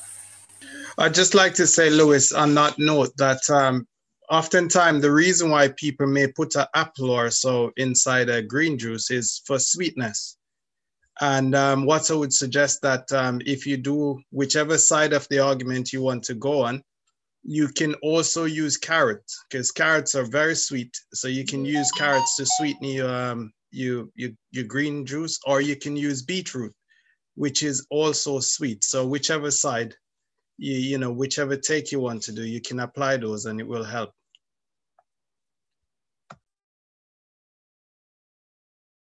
Jonathan, have you got anybody in the chat that's asking a question? How can I get the 5-a-day plan that was posted in the group? I think if you scroll up further up the chat, you'll be able to find that. That's a question. You've muted yourself. I'm just trying to see, because there's a lot of question in there and it's just kind of hard to scroll. Okay, well, I'll go to your hand, but if you can have a look and see if there's anything there. So Brent, your hand is up. Is there something you wanted to say? Yes, thanks, Edgar. No just to add to what Lewis said with regards to his personal preference, and with regards to the food groups and combination of foods, if it's ever discussed in more detail, then with regards to personal preferences, I don't know if the audience or you guys are familiar with the Eat Fit for your blood group. And depending on your blood type, that certain foods could either be beneficial, so you can eat those food groups or those types of foods every day. Either it's neutral, that you can have it, say, every third day, or you must avoid. So you need to avoid those food groups or those types of foods because they actually don't agree with your blood type. So yeah, that could be another one to look at when you're looking at that study on the different food groups. All right, thank you, Brent. Edgar, there's a lot of activity going on in the chat, but I think most of them is being covered. I think the thing that people are asking about, how can they get the 5 days plan? But just like to say, we will be able to, we are going to put it in the on the TTI chat. So the WhatsApp group. Also, guys, I'd just like to let you all know that we do have the TTI telegrams, which we are putting the link in the chat. So if anyone want to join us and to get additional information and encouragement during the week, you are more than happy. If you're joining us for the first time, we are more than happy for you to join the Telegram group, which we'll be putting that in the chat shortly. Jonathan, would you like to just explain a bit more about the Telegram? I don't know that much about it, but I know you're an expert. I wouldn't consider myself as an expert. I'm still learning about Telegram, but the Telegram is a app similar to the WhatsApp. It's much easier to manage as a lot of people post a lot of things. We can manage it as admin a lot better. So currently we have 4 WhatsApp group.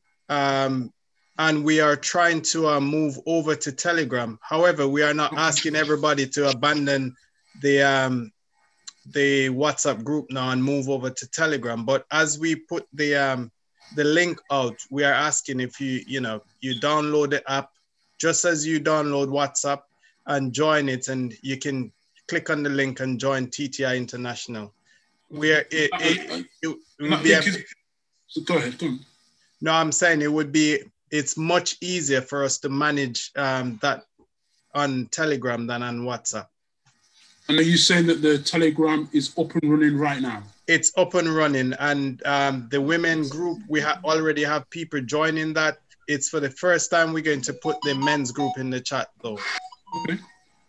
And what kind of quantity of people can we have in Telegram? So this is a good thing as well. On Telegram, we are allowed to have up to 22,000 people, whereas on WhatsApp, we only can take 259, somewhere about there. Yeah. So it's kind of a no-brainer to kind of move over to Telegram. And I believe that the link is in the chat. It should be there any moment now. Okay. All right, excellent. Just remember also that we have a website that you can go to. If somebody could put that in the link as well, there'll be various things on the website.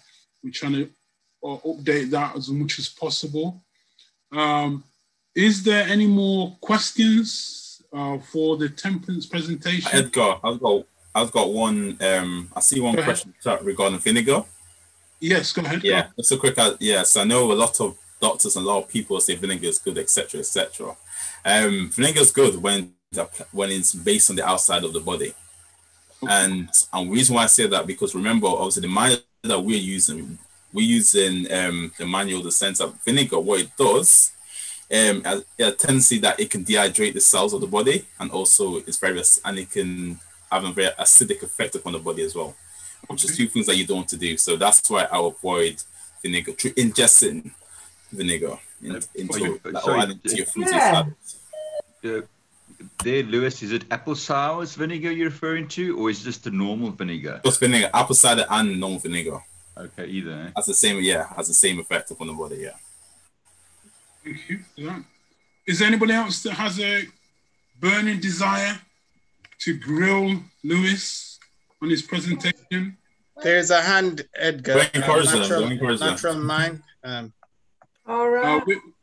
Where's that? It's natural mind. Okay. Okay. Would you like to? Hi. Yeah. Richard? Yeah. Oh. Yeah, Richard there. Just to highlight 2 things. Apple contains malic acid and pectin, and that's good for buffering, and it's good for help balancing the pH in juicing. Also, when you're juicing, you do need to remember that green juicing produce oxalates. Okay, and in order to rid the body of those oxalates, you need to take remedial action by including enough calcium-rich food in your diet. Okay, so I forgot to add that beforehand, because a lot of people just bang on with green juicing and they green juice everything green and leafy, which is good. But remember, temperance as what the talk is about, and moderation. So sometimes when you're green juicing, temperance would be, or moderation would be, adding some water with the green juicing sometimes to kind of mix it down. And remember, 9 pounds of green juice gives your body a complete total blood transfusion. Okay, so if there's anybody that's got any doubt about cleaning your blood, 9 pounds of green juice in, is it 9 or 16? 9 pounds of green juice in cleans your blood. So I just wanted to put that out there so that at least somebody might benefit from it. Okay. Thank you, Richard. I'm just leaving the room, but I'm not going, so I'm just going to close the tablet for my family. Yeah, don't go. We might need you. That's good. Okay, I'll be back in a little while. No problem. Is there any more questions, comments for the speaker? Could I ask you, Lewis? There's Pamela, Edgar. Pamela, whereabouts are you from? And, Hi, I'm from Cardiff. Hi, Pamela. Go ahead. I just wanted to add the brother who said about vinegar. So I know that what he said as well, that a lot of people think vinegar is good for you, but it's good to use on the outside. Even when you have gout and stuff, you can soak your feet in vinegar. But the main thing that you can't use your vinegar on the body, it changes your stomach lining. So it disturbs the balance of your stomach lining, and it affects your blood in terms of the viscosity of the blood. So your blood is a certain, it's not that thick. It's thick, but it's not that thick. But vinegar affects that thickness, and it affects the movement of the blood throughout your vessels. So if it affects that, then if you're trying to absorb something, it will affect the rate that nutrients are absorbed in your blood, in your body. And also it affects how your blood clots. So if you're eating vinegar, or you likely eat a lot of vinegar, it actually affects the rate at which your blood clots. So if you're in an accident or something, or you cut yourself or something, it will affect how quickly your blood clots. So people should be mindful of that. So regardless, whatever kind of vinegar you take, it still affects your blood at a cellular level, and your stomach lining at a cellular level. Thank you for that, Pamela. Do we have another question or comment? Yes, Edgar, we've got a question in the chat regarding baking soda. Okay. In using baking soda for cake, and we also have Louise, a hand. So we'll take the baking soda first. Okay. What do they say about baking soda? What about it, Jonathan? Can you recommend an alternative? Unfortunately, I can't. We're searching for one for a while. I don't think that's the only you can say annoying. Maybe it's a blessing in disguise. But yeah, so baking soda is annoying because there's in so many things. So you have to really watch out for that one. And so you have, and like I say, once again, the science in it is a bit on both sides. So I have not found the alternative personally that will raise the cake like baking soda would. Obviously, baking soda does a wonderful job when it comes to cake and stuff like that, but I haven't found anything naturally that's healthy as well that would do that. Like once again, baking soda is a bit like vinegar. It's very good on the outside of the body, but not so well on the inside. Lewis, I'm sure we've got plenty chef online, so they probably we got quite a few people that can cook. We got what's his name? Alvin and Louise. Are they there? And we got Planteezy as well. These guys can probably advise you guys more on those side of things. So Can I say something? Yes, go ahead. This is Audrey. I believe the issue with baking soda is that the normal baking soda has got aluminium in it. And we know that aluminium is associated with Alzheimer's disease. However, if you go to health shops, you can find a baking soda that does not have aluminium in it. It's aluminium free. I don't know if that is the case, but I suspect that's what the question is about. Okay, I'm not sure. Because obviously, because I rose the awareness that it's not the aluminium I'm concerned about, because yeah, that was one of the major issues in a lot of early baking sodas, the aluminium. But no, but I was expressing that baking soda has a very alkaline effect upon you, upon the body. Like you can alkalinize your blood completely by soaking yourself in baking soda, wrapping yourself up in sheets that's soaked in baking soda. So I know there's people that use baking soda to alkalinize their blood from the outside. So it's very strong, the baking soda, how it reacts in the body. And so when you eat cakes and pastries and stuff with baking soda inside of it, and what can happen inside the stomach, because your stomach is so acidic, it can interfere with the acidity of the stomach, which is used to break down pathogens, viruses, and also to break the food down. So if you're intaking a lot of these things, like baking soda, it can almost neutralize the acid effect of the stomach, which is needed for you to have adequate digestion. Thank you, Louis. Can we take Louis' question, please? Hi, guys. Louise, your mic's a bit low. Can you go close to your microphone? Okay, sorry. Can you hear me now? Just about, yes. It's still a bit low, but go ahead. I wanted to make a point about the baking soda thing. I'm presuming that people are asking about the baking soda because they want it to raise cakes and stuff. Am I correct in that thinking? Correct. Okay. So my daughter, one of my Adenike, she loves baking, and one of the things that she uses and has used in a baking in terms of trying to get her cakes to rise a bit better is apple juice. And she also uses flaxseed, and that gives the cake or whatever she's baking a better rise. It's not we don't always get it as high as we may think it should be, yeah. But it gives it a better rise, and also it gives it that more fluffier. It gives it that more fluffier kind of feeling instead of this kind of more solidy rock type of kind of feeling that you don't have. So that was just 2 points from me. I'm still investigating this raising agent thing because I'm used to baking old style, and I don't do any baking anymore. Well, I don't have the time, but I think maybe if people maybe tried that and see what happens, maybe they can come back and tell us if it worked for them as well. Louise, you say the flaxseed. Are you talking about it whole or ground? I'd have to check with her, but I think it's more of the ground in the grounded form. Because as I said, I would have to double check with her whether it's yeah, sure. Well, you can come back to us, but yeah, also the apple juice. The apple juice. What quantity of apple juice? I'd have to speak with her again, but it was just like she started just trialing these things, like then she trials it, and then she just has a go at it. She's very experimental. Sure. Maybe you can come back to us. Yeah. Okay.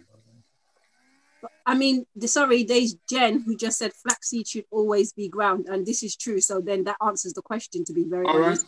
Okay. Because of course you need it to be broken down in terms of digestion.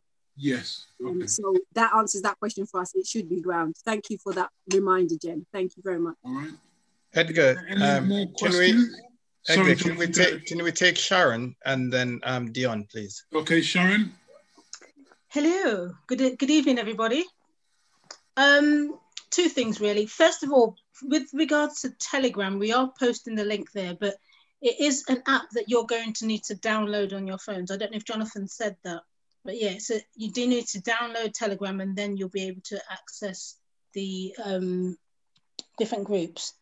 And secondly, with regards to vinegar, thank you everyone. All your information has been brilliant, really, really good. Learned a lot, especially your presentation, Lewis, fantastic. With regards to vinegar, we also need to remember that there's lots of things that contain vinegar. So we need to be careful. A lot of these condiments that we're supposed to be getting away from, but some find it very difficult. You know, whether it's your tomato ketchup or whatever, you can make your own tomato sauce, fine. But a lot of the shop bought ones that are on the shelf will have your vinegar in it.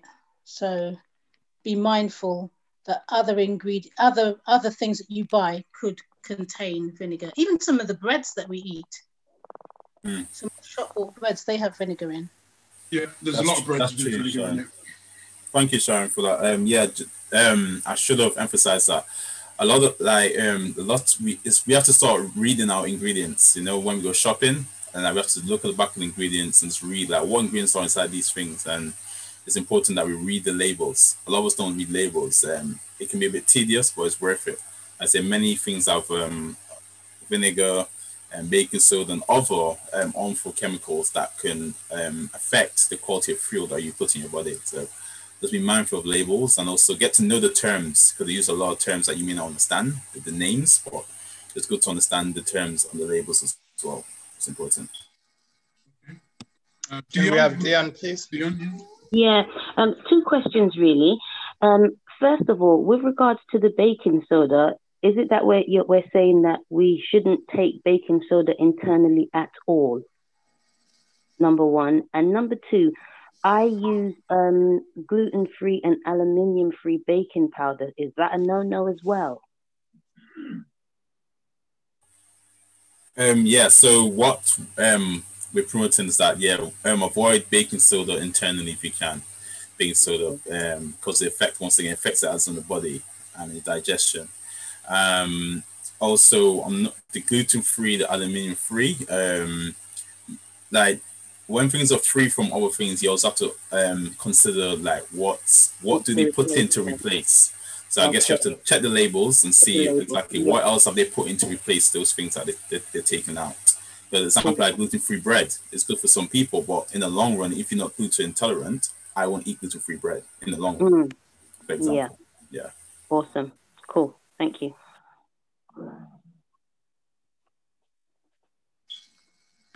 Okay, is there any more questions? Has anybody got a desire to ask a question? Now is your opportunity. Ready to set the challenge?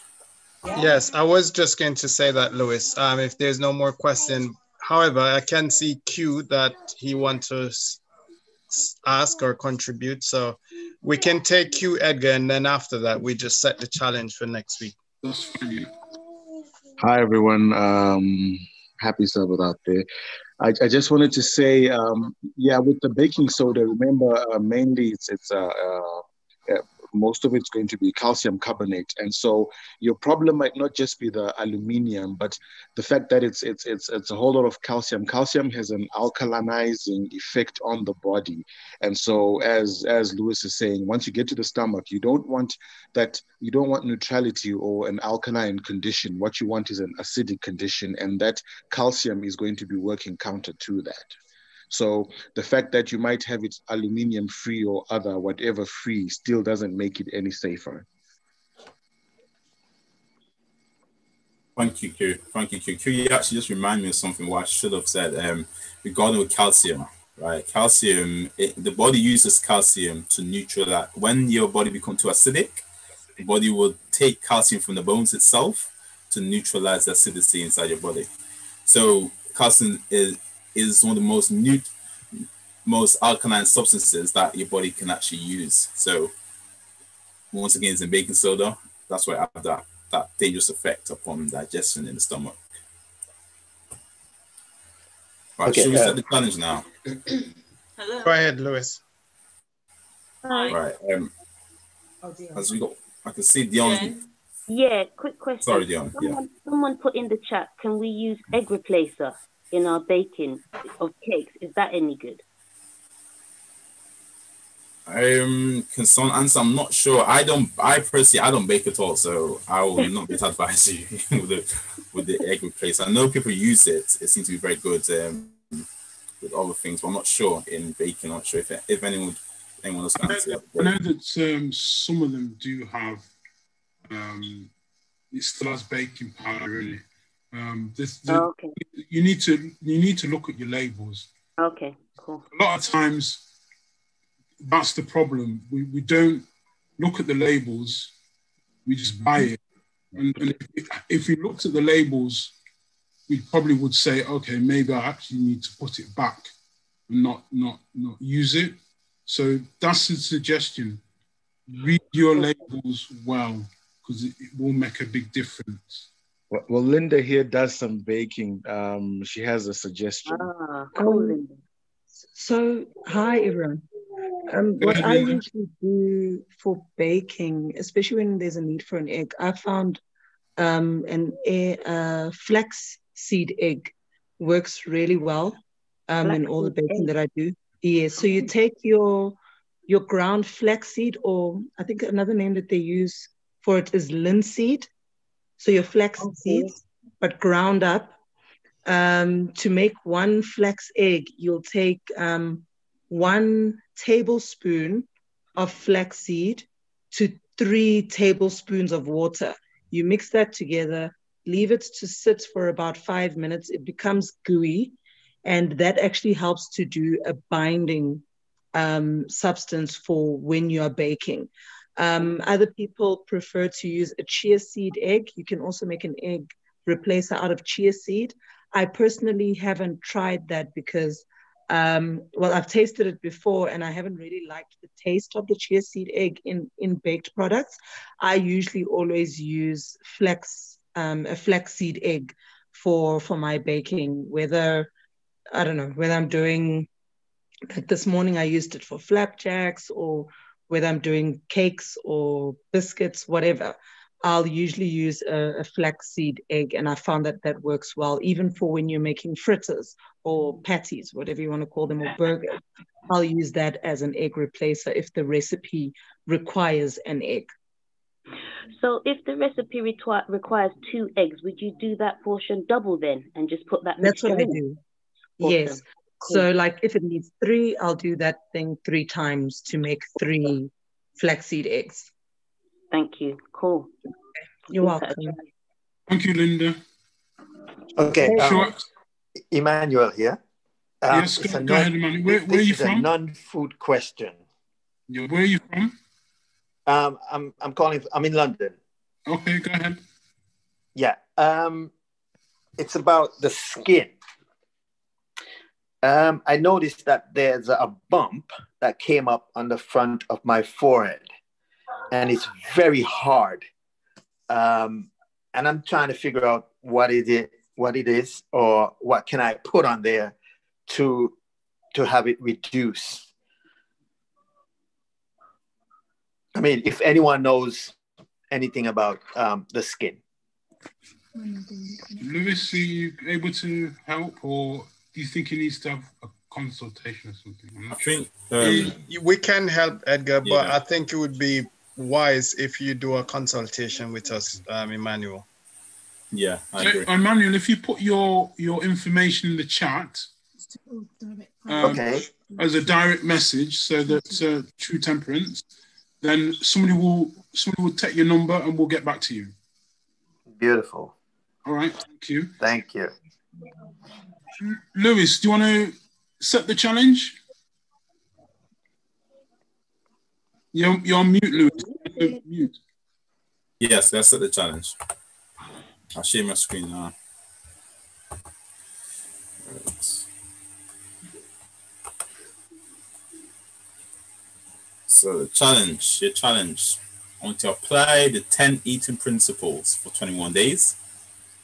And the reason why 21 days, because it takes about 21 days to 30 days to form a new habit. So I want this to become a habit for you.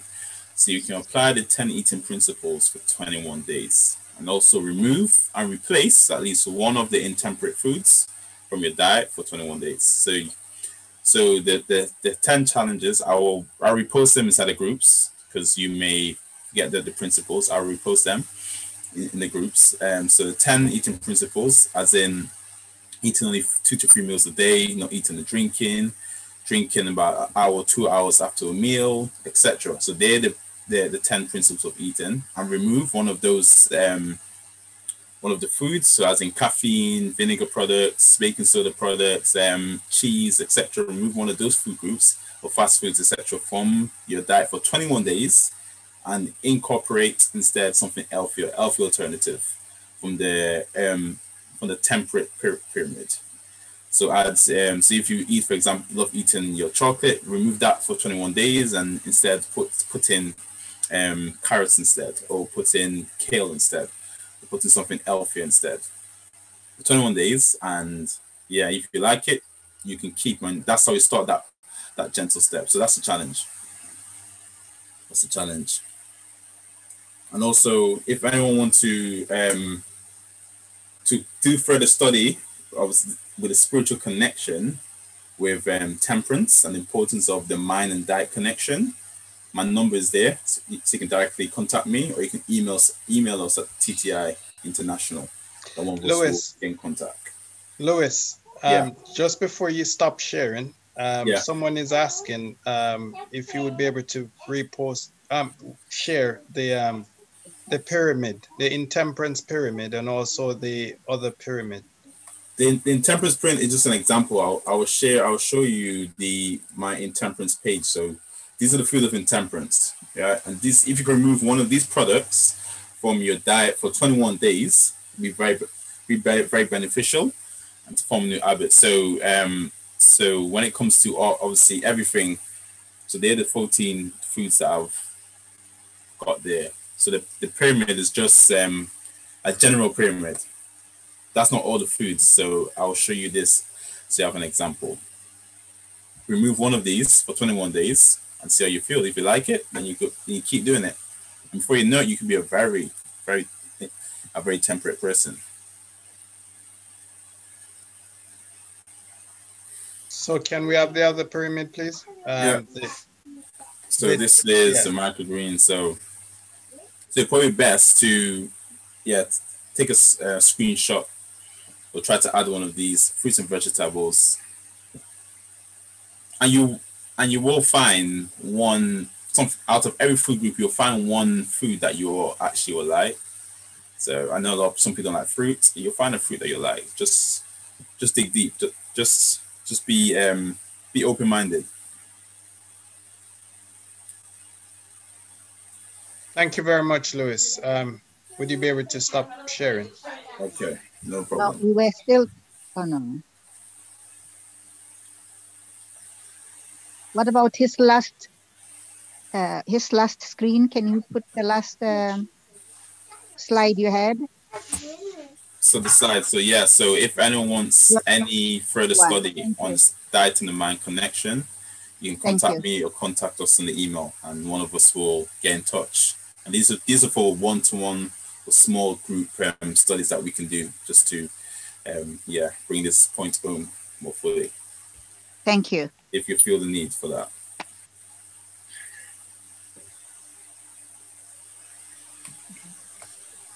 Right, I'm gonna stop sharing now.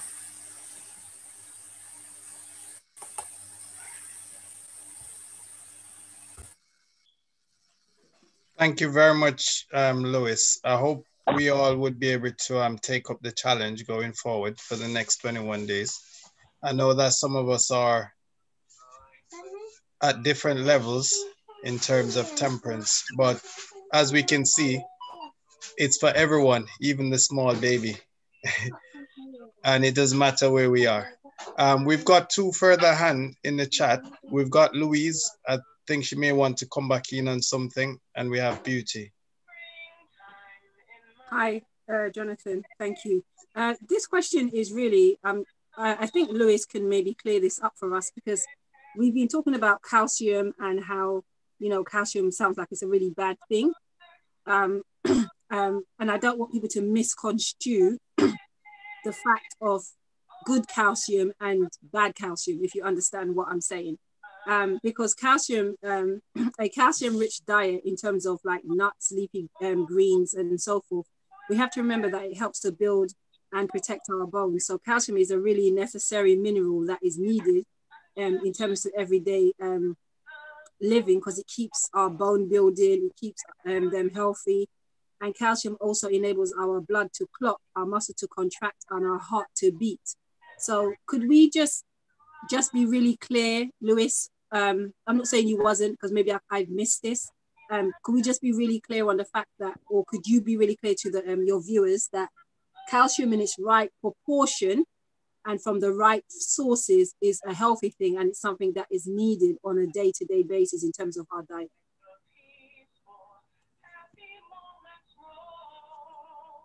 Thank you, Louise. Yeah, so yeah, we're not saying calcium products or calcium is anything that's bad for you. It's not. Like I say, we all need calcium for like what Louise highlighted, for our bones and our muscles, etc. So calcium is needed, but like I say, every substance is needed in different parts of the body. Some more, some less. For example, because calcium is practically the most alkaline substance that the body uses to keep the balance of the pH when it goes over the bar of acidity. So what it does, it will leach that it will leach calcium from the bones to harmonize the balance of your pH in the blood once again. So calcium used in many ways. For example, like when you use a lot of dairy products, for example, that creates a very acidic environment in the body. And the body would then, if you're not intaking the right amount of, for example, green leafy vegetables, that will help to them keep that balance. Again, what happens is that your body will have to use alternative sources. So the storage is where most of your calcium is stored in the bones. That's why that's what adverts say, you drink your milk, you have strong bones, you have white teeth, etc. And that is true to some degree, but like I say, so when we're not having adequate amount of calcium through eating the right foods, and the best source of calcium is from the dark green leaves, and also some seeds like black sesame seed is very high in calcium. So and your body can observe that much easier than you can observe, for example, calcium from milk, for example, because the process of a milk, because that milk protein is much more tougher for the body to break down, because it's made for a baby, because it's made to turn a baby cow into an adult cow, basically, right? I would say cows, the size difference make a big difference with the complication of the structure of the calcium that our body can take. So that's why our breast milk is much more easier for a child, a baby, to observe the calcium from the breast milk rather than from you drinking a cow. You see, like when you give a child full fat cow's milk, yeah, that baby will become fat very quickly, super fat very quickly, on a lot of weight very quickly, because that milk and the calcium and the nutrition inside that milk is made to form a calf into an adult sized cow, right? So understanding the sources of calcium is important, but more importantly is the like why is the body, like the use of calcium. For example, the stomach does not need calcium in that way to function, to break down food, for example. So when we put food containing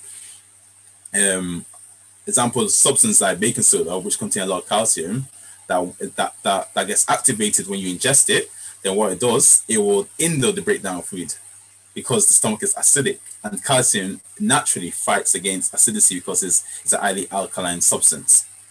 So just to clear that up, so it's not saying that calcium is not good for you. It is good for you, but like I say, just knowing when and how to take it is important as well.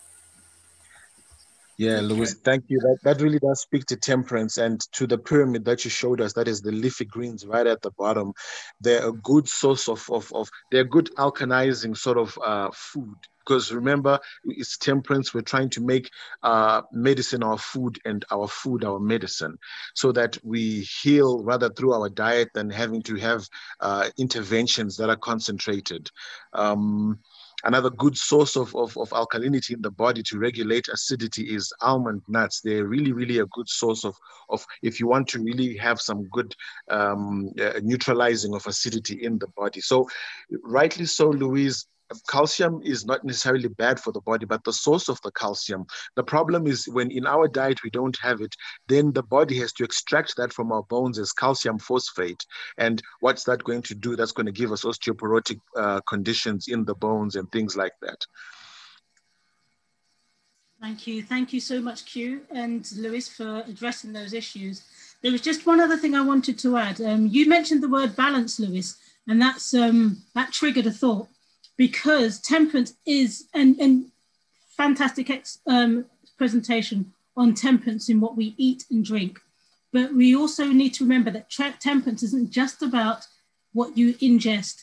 Temperance applies to every aspect of our life. So you could be intemperate in your time, spending too much time doing something good, but you're not balanced in what you're doing. You could be intemperate in your clothes, with your money, even intemperate with your health, everything, whether it's intemperate with your partner in intimacy. There's every aspect you can apply in temperance to. So remember that it's a balance of what is good and an abstinence of what is not good. Yeah, exactly, Sharon. As I said, when this is just part one of, this is basing on the beginning of intemperance, which starts with your plate and your diet. And like, so we took it from the very beginning. So there's, like I say, there's intemperance in everything, what Sharon said. We haven't touched those as yet. What we eat will impact all of those things as well. So we have to do a part 2 and part 3 later on sometime. Dion, did you have a question? Yeah, it's not really a question with regards to today's presentation, but as I remembered, I thought I'd better ask. I can't remember the gentleman's name, but he's on my screen. I can see him. He's next to you. Last week, he mentioned a book that we should buy about health and wellness. I did ask, but Sharon wasn't sure which book I was talking about. Does he remember the book that he advertised last week that we could buy? Yes, that's the one. How did he get that? Jonathan, do you want to talk to that? You can come through to me directly, Dion, and I will be able to supply you the book. And how do I come through to you directly, sir? If you leave your information, then I can give you a call or something. We can talk. I'll share it with you, Dion. I'll share it with you. I remembered last night, but it was too late to call. It was intemperate for me to call you at that time. Absolutely. All right. Thank you all very much. That was it, really. Bless. I think we're kind of coming to the end of the show. Is there anything that you... I can see there is Beauty. Is that... Oh, sorry. Okay, Beauty, go ahead. I thought you were going to forget me there. Sorry, my apologies. No, it's okay. Right. Where are you from? Where are you from? Sorry, I'm from Dudley. Okay, go ahead, please.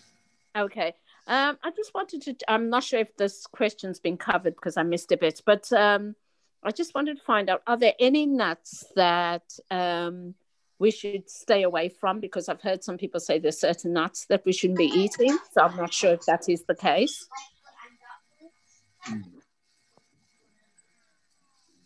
If you've got an allergy to something, then obviously I can see that being an issue. I don't know what you think, Lewis. Also, Edgar, I think someone mentioned on a different platform that we were on, probably the way you source your nuts, the way it's been grown. Some of it grown for, commercial, and it's all about the money. So just the way it's been processed and grown. That's what I heard, been mentioned. Yeah, it's what Jonathan said, yeah. So it depends, like... But what would be your recommendation? What you've just said. Well, God's given us a variety of nuts. That's why God created variety. Like I say, when it comes to nuts, like you don't have too much nuts in a day. Nuts is one of those things they eat sparingly. Like probably a handful of nuts a day would be enough, not more than that. They have temperate eating of nuts, so you don't eat too many nuts as well, because they're very fatty as well in itself. And like I know, I've not done too much research hard on peanuts, but I'm sure peanuts are not they're not as healthy as you eating almond nuts, for example. Yeah. That's my understanding. Yeah, so I'm not sure. So I'm not sure about the peanuts itself. That's a bit questionable, but like I would say almond nuts are fine. Even cashew nuts could be hybrids, but I'm not sure. I'm not sure. You have to do your research. Can I come in there regarding the peanuts? Go ahead, Brent. Go ahead, Brent. Yeah, when I mentioned the blood eat fit for your blood group, when I came back from the UK in 2008, I developed H. pylori. So I was avoiding certain food groups that are acid inducing and what have you.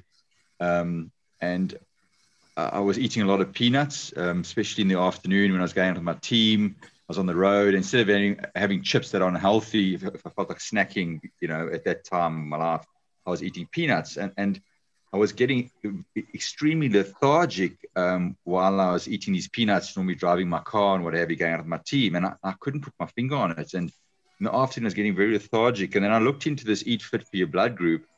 And one of the food groups that I needed to avoid was peanuts. And it was like turning a switch. When I stopped eating the peanuts at that time of the day, my energy levels were fine.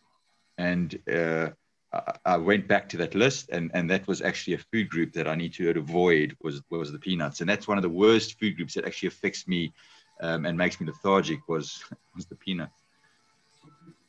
Thanks you for that, Brent. Louise, got your hand up? Yeah, thank you.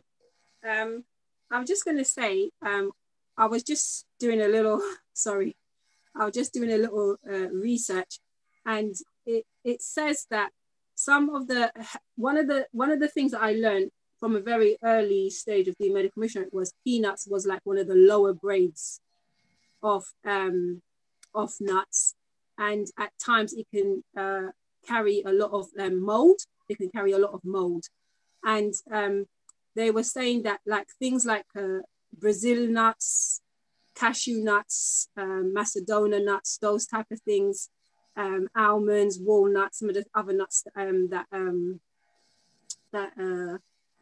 oh, what's his name? The one who's doing the presenting, sorry. Jonathan. Lewis, sorry, yeah. I apologize, Lewis. It just went out of my head for a minute. Those nuts carry good amounts of like iron, zinc, and magnesium, selenium, those type of things. So those type of nuts are like the higher grade nuts, but peanuts are like one of the lower grade nuts. Okay. Edgar, just before you take Natural Mind, I can see a lot of people making requests for the book. I'd just like to say the book, there is a cost to the book. It's usually £70. However, what I did say last week, we're putting together another 2 books. So we'll be able to provide them at a cheaper cost. So as a package cost for the 3 books, which will include a recipe book. So there is a cost to it. So I don't want anyone to misunderstand or to think that it's free, but there is a cost to the book. Okay. So if you are interested, just send us a message, leave your number in the chat, and somebody from the TTI team will come back to you. I did see a hand somewhere. The hand has been lowered. So unless anybody's got any, there's natural mind. Yes, go ahead. Yeah, I just wanted to just confirm. I was going to say the same thing that my sister just said just now about the peanuts being the lowest grade of the nuts. Okay. Also, to avoid nuts that have been roasted already, because you have quite a few stores around that sell pure nuts. You've got a lot of there's natural mind. Yes, go ahead. Yeah. I don't know what happened there, but thank you for that comment. All right, sorry, I was just going to say that basically avoid those nuts that have been radiated, and seeds that have been radiated, and also the nuts that have been roasted. They have had their enzymes damaged, so they are of no use to you if they have been roasted. because they don't watch the heat that they roast it to 100 and I think it's 102 or 103, etc.